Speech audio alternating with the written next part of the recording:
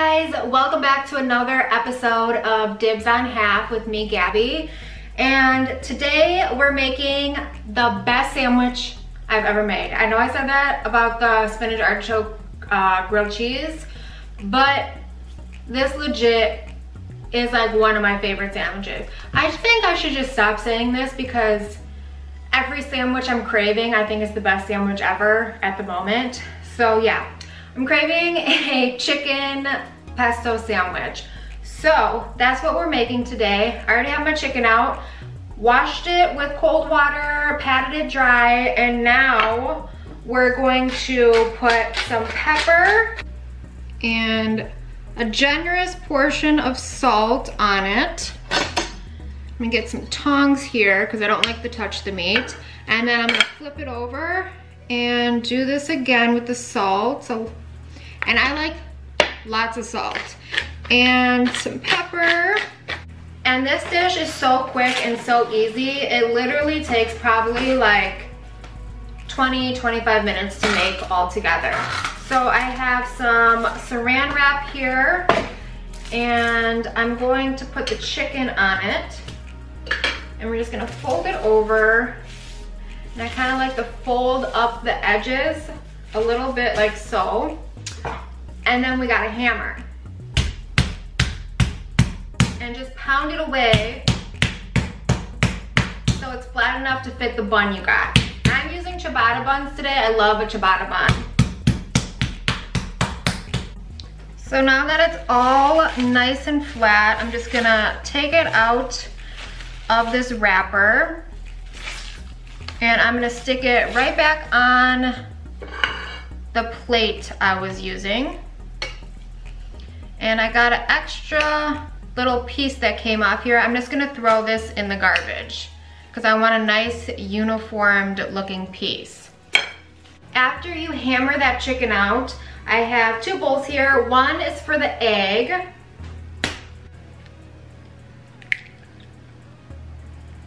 And then I got another bowl for the breadcrumbs. I'm using plain breadcrumbs because I like to add my own seasoning. And I'm gonna do 1/4 cup of this.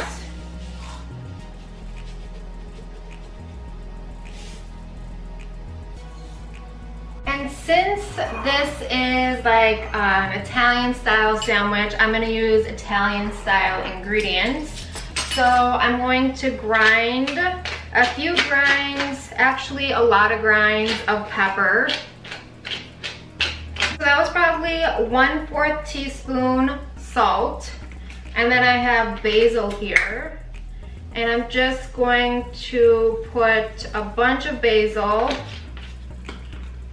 Garlic, I'm just gonna eyeball. That's probably a little over 1/8 a teaspoon. Onion powder, just gonna give it a couple shakes. And red pepper flakes, I'm just gonna do a heaping pinch. And thyme, I'm gonna do a medium pinch. And oregano, I think I'm gonna do a heaping pinch of this too. Now I'm sorry you guys if you're like, I don't know how to just eyeball things. I'm sorry. You know what you could do though? Is you could take a fork and just, you know, try to eyeball it, shake all the ingredients around, and then you just lick your finger and stick it in there and taste it. I think this needs more salt. And I like to taste my breadcrumb seasoning before I do it with the chicken because you don't want to not have it well seasoned enough and then your chicken's bland. I have Parmesan here. It's already shredded. And I'm just going to put about a tablespoon in the bowl. And just mix everything around nice and good here. I keep saying nice and good, and that's not the word. It's nice and well. What is wrong with me? I'm just gonna shake it. All right, so the breadcrumb portion is done. Now let's move on to the egg. For the egg, we're just going to mix it up.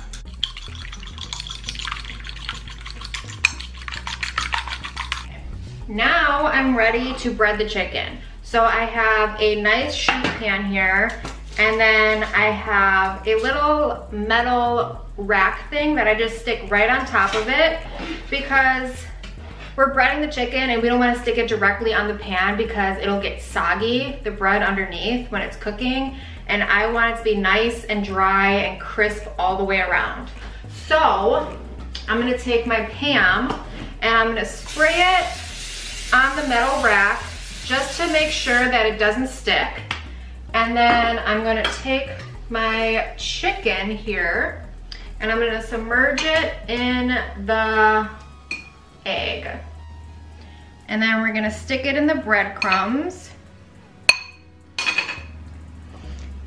And we're gonna get it nice and breaded all the way around and kind of pat the breadcrumbs into here.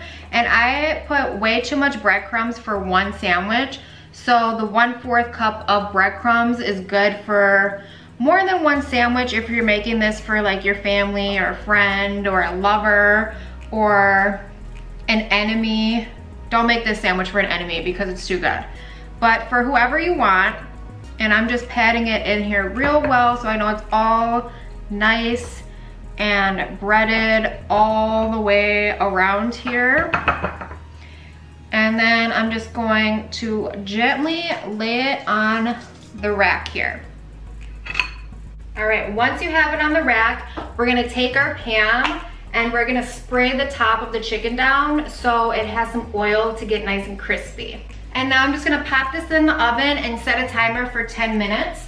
Oh yeah, the oven is at 425 today, and I'm just gonna stick it right in the middle rack here. 425 for 10 minutes. All right, so let's move on to our sliced tomato portion. All right, so I have a cutting board here, and I have a nice, beautiful, ripe red tomato, and I'm just gonna do some thick slices on this.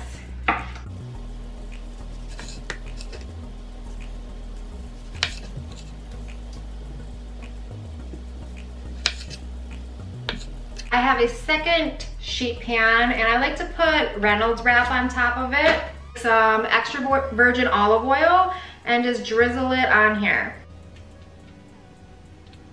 Take my beautifully sliced tomatoes and just rub them around on both sides in the oil.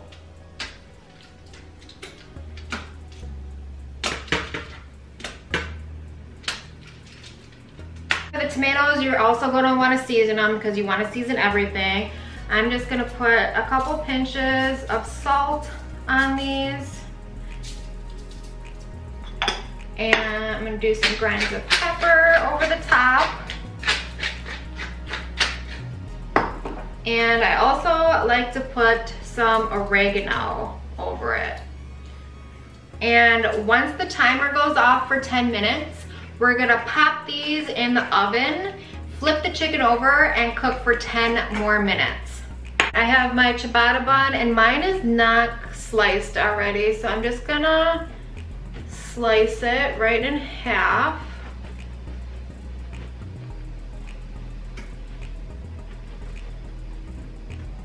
Like so.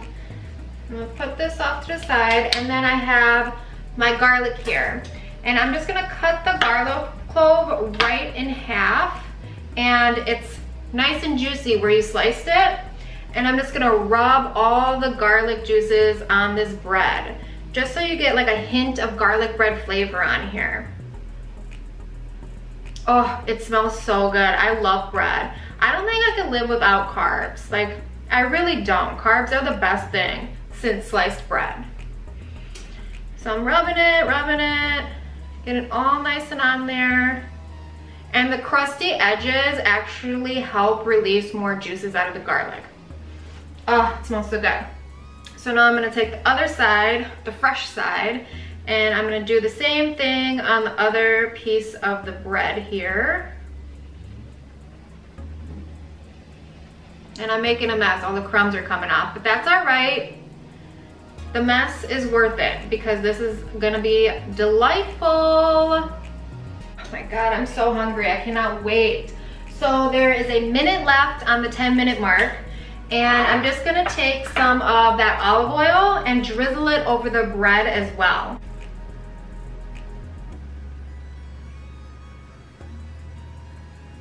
This is coming together so nicely.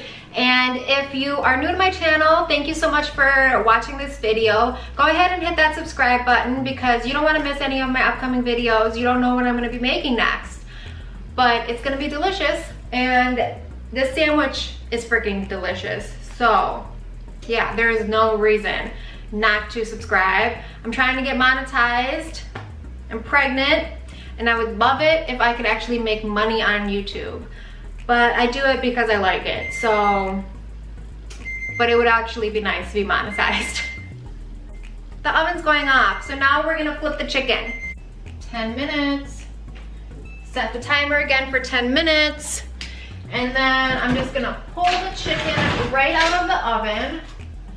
And I am going to flip it over. Take the Pam, and I'm just gonna spray it over this side too so it gets nice and crispy. I'm also gonna throw in the tomatoes here on the top rack, and then I'm just gonna put the bread directly on the rack so they can harden up a little bit. The reason that we're making the bread a little bit hard is you want it to hold up when you're eating it. Have you ever had bread that like falls apart because your sandwich is so moist and it can't hold up? We don't want that. So we want to crisp the bread up a little bit, because we got the tomatoes are gonna be extra juicy, the chicken's gonna be juicy, and the pesto is gonna be juicy. I know you're probably thinking like, Gabby, where'd you get the pesto? What's up with the pesto? How do you make the pesto?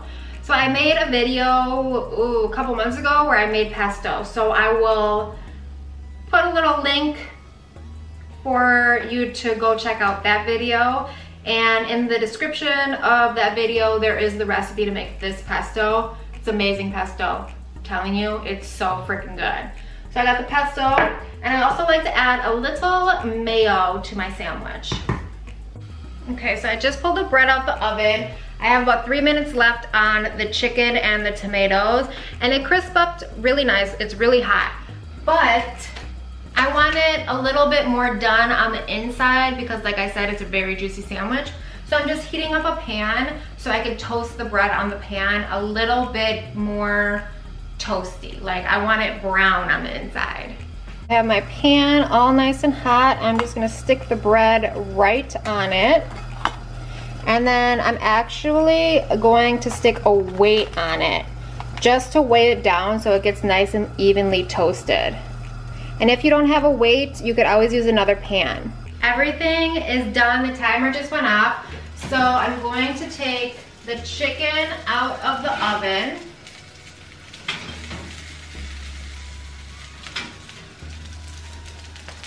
Look at how beautiful that is. Oh, that's hot. I need to invest in some oven mitts. I'm gonna put this up here. And then the tomatoes are nice and juicy and cooked. And I'm gonna take these out and just stick them back here. And we're gonna let the chicken rest for a little bit so the juices stay inside when we eat it, because if you eat it right away before it rests, the juices like burst out of it, and we don't want that to happen. I have the bread here all nice and toasted, and like I said, I like to put mayo, so I'm just gonna do a squirt of mayo on the bottom here. Grab the chicken and stick it right on top here. And then I just threw all of the tomatoes right on top of here. Take some pesto, and I like a lot of pesto, so I'm just gonna drizzle all of this pesto right on top of this delightful sandwich. And last but not least, I have a couple of fresh basil leaves to put right on top.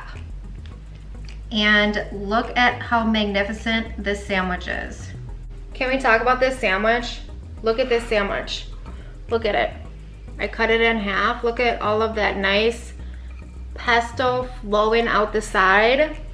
This is one of my favorite sandwiches, and every time I eat pesto, I'm always like, holy crap, pesto's so good. Like, why don't I eat it more? Like, look at how steamy it is though. I probably could have let it rest a little bit longer, but let's have a bite and see what it tastes like. And it's just like perfectly cooked, 20-minute chicken breast.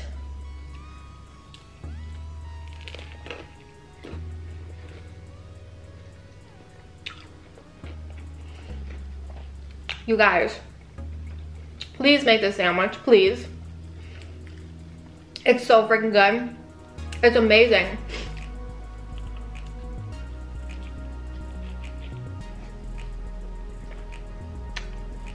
Mmm. It's so good. It's so good. Thank you so much for watching. Go ahead and hit that subscribe button if you didn't already. I don't know why you wouldn't. But yeah, I'll see you next time. Thank you so much for watching. Mmm.